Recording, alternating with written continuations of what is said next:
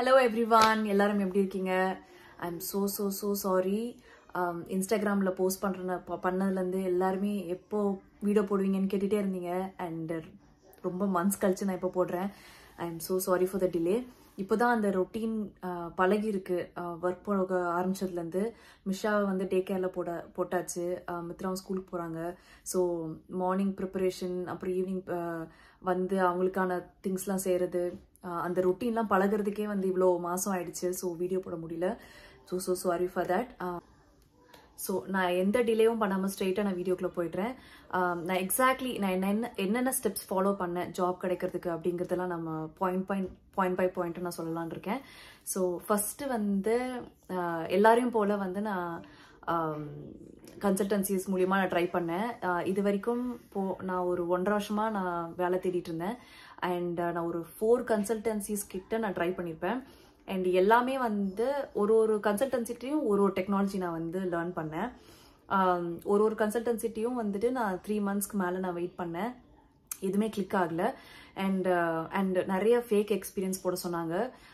Which is usual. நம்ம consultancies கிட்ட போனாலே அவங்க வந்து ஃபேக் ரெஸ்யூம் தான் பண்ண சொல்லுவாங்க, ஃபேக் எக்ஸ்பீரியன்ஸ் போட சொல்லுவாங்க. அண்ட் பிகாஸ் என்கிட்ட வந்து எக்ஸ்பீரியன்ஸ் இல்லை, இந்தியாலையும் எக்ஸ்பீரியன்ஸ் இல்லை, யூஎஸ்லையும் எக்ஸ்பீரியன்ஸ் இல்லை. ஸோ நான் டோட்டல் ஃப்ரெஷர்.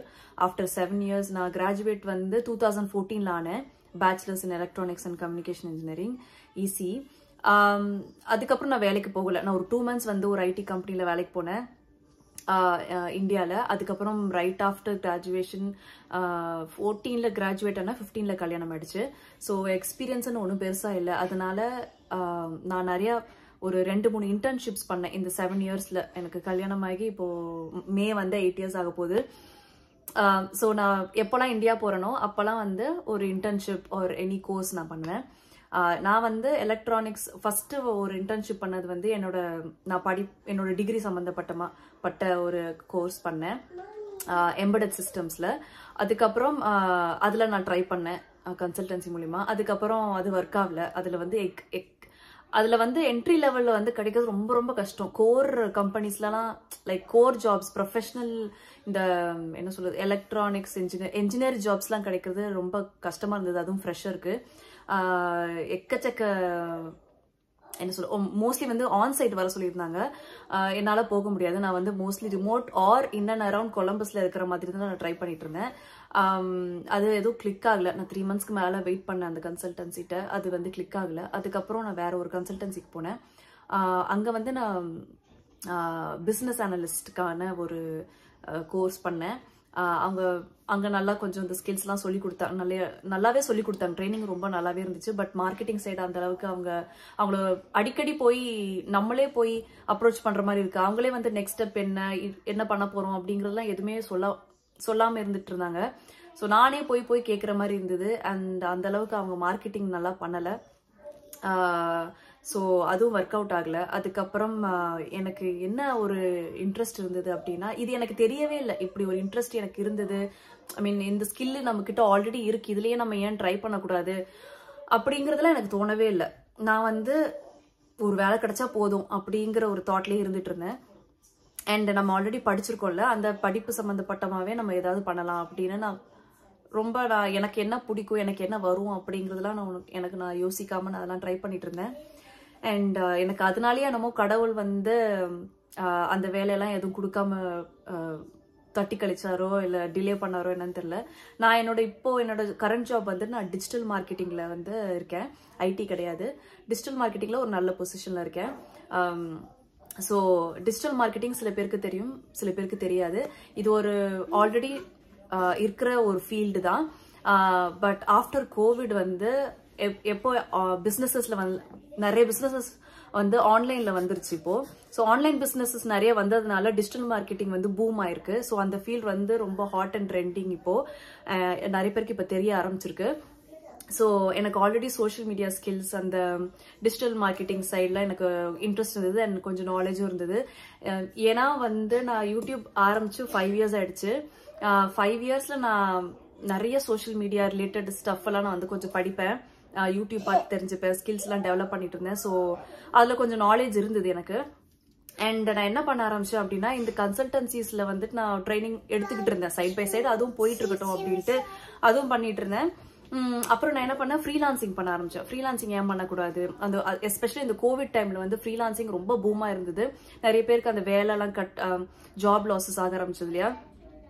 அப்போ வந்து நிறைய பேர் செகண்டரி ஜாப் பாக்குறது, சீசனல் ஜாப்ஸ் பாக்குறது, ஃப்ரீலான்ஸ் பண்றது, இந்த மாதிரி நிறைய பண்ணிக்கிட்டு இருந்தாங்க. அந்த கல்ச்சர், ஃப்ரீலான்சிங் கல்ச்சரும் வந்து அந்த டைம்ல தான் நல்லா வந்து எல்லாருமே பண்ண ஆரம்பிச்சாங்க. ஸோ அப்பதான் வந்து சரி இது நம்ம ஏன் பண்ணக்கூடாது அப்படின்னு எனக்கு தோணுச்சு. ஸோ ஃப்ரீலான்சிங் பண்ணேன் social media marketing and digital மார்க்கெட்டிங்ல. So digital மார்க்கெட்டிங்னா என்ன, ஃபர்ஸ்ட் ஆஃப் ஆல் அதை நான் சொல்லிடுறேன். ஸோ பிஸ்னஸஸ் வந்து ஆன்லைன்ல எஸ்டாப்ளிஷ் ஆகிறதுக்கு நிறைய பீப்புளுக்கு வந்து ஆன்லைன்ல எப்படி செல் பண்ணணுங்கிறது தெரியாது.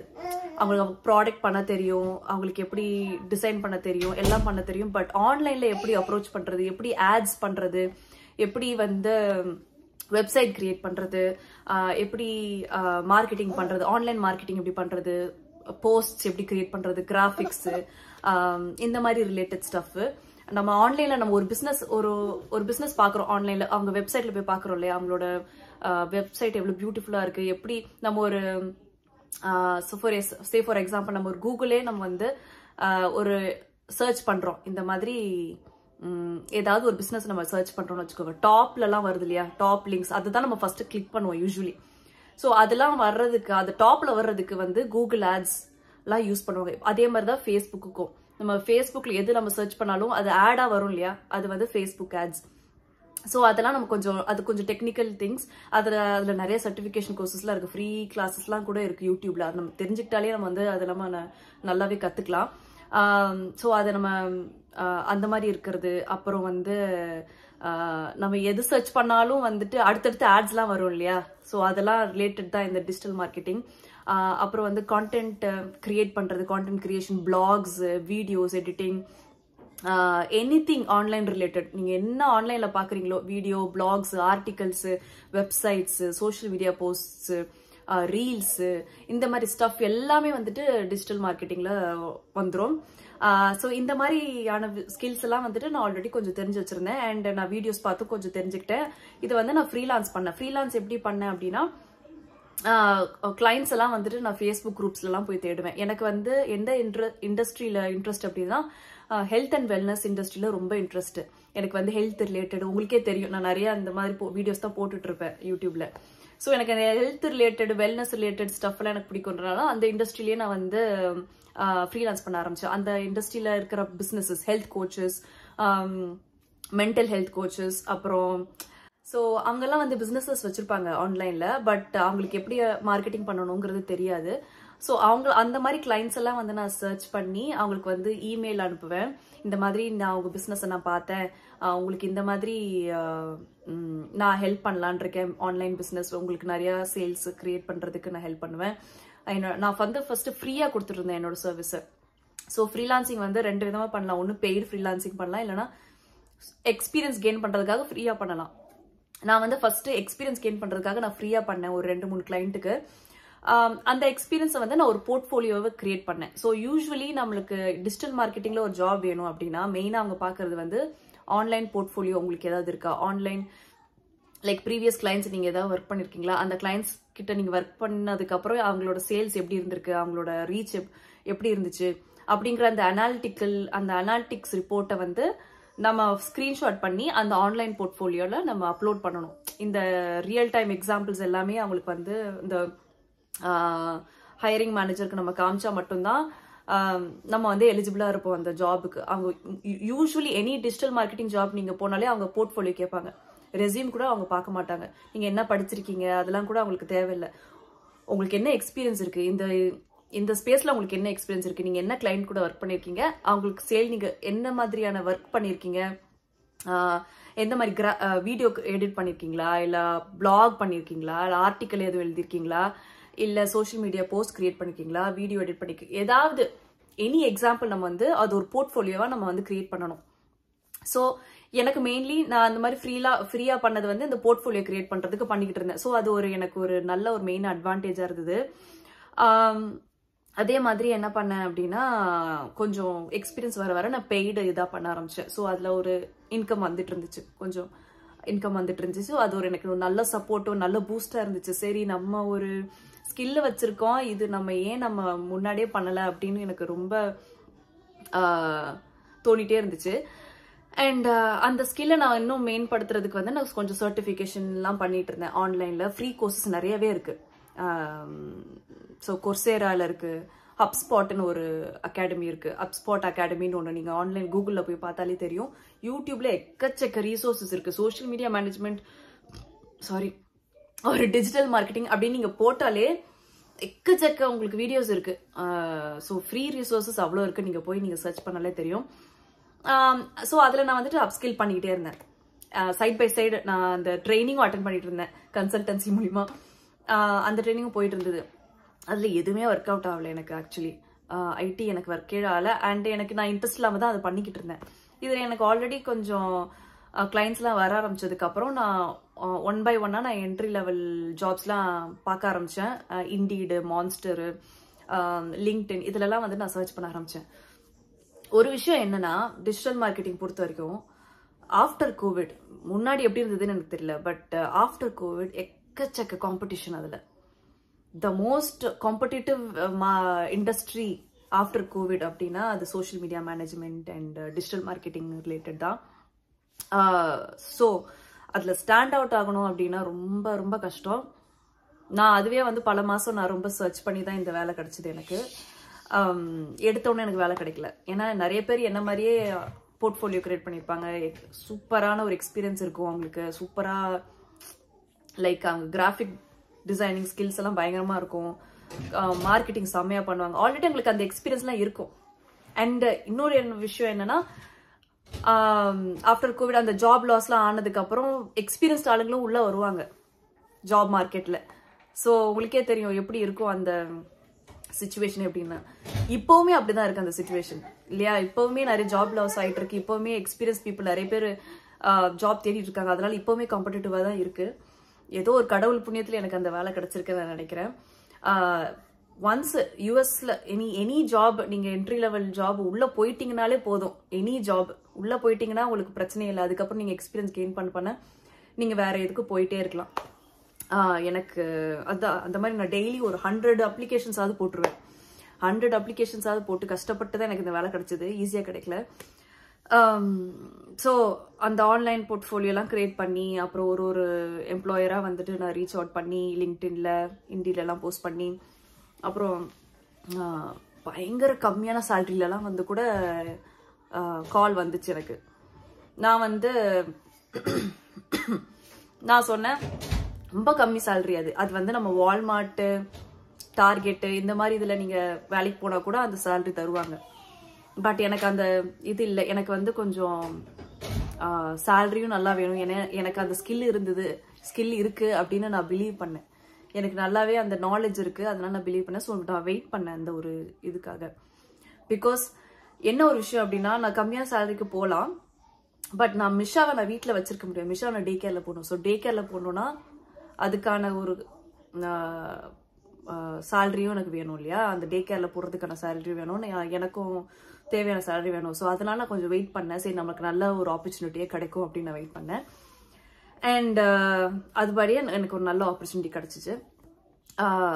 ஸோ அதுதான் நான் இப்போ என்ன சொல்ல வரேன் அப்படின்னா, எனி கைண்ட் ஆஃப் ஜாப், நீங்கள் ஐடி தான் போகணும்னு அவசியம் கிடையாது. ஐடியில் தான் உங்களுக்கு கெரியர் ஃபார்ம் ஆகணுங்கிற ஒரு இதே கிடையாது. உங்களுக்கு என்ன இன்ட்ரெஸ்ட்டோ அதில் நீங்கள் எக்ஸ்பீரியன்ஸை கெயின் பண்ணிவிட்டு அதில் நீங்கள் சர்டிஃபிகேஷன் கெயின் பண்ணி அதில் நீங்கள் போனீங்கனாலே உங்களுக்கு நிறைய ஆப்பர்ச்சுனிட்டிஸ் இருக்குது. ஸோ இந்த டிஜிட்டல் மார்க்கெட்டிங் பொறுத்த வரைக்கும் நீங்கள் கான்ஸ்டன்ட்லி உங்களை அப்கிரேட் பண்ணிக்கிட்டே இருக்கணும். ஏன்னா சோஷியல் மீடியா ட்ரெண்டுங்கிறது வந்து அப்டேட் ஆகிட்டே இருக்கும், ஒரே ட்ரெண்டில் இருக்காது.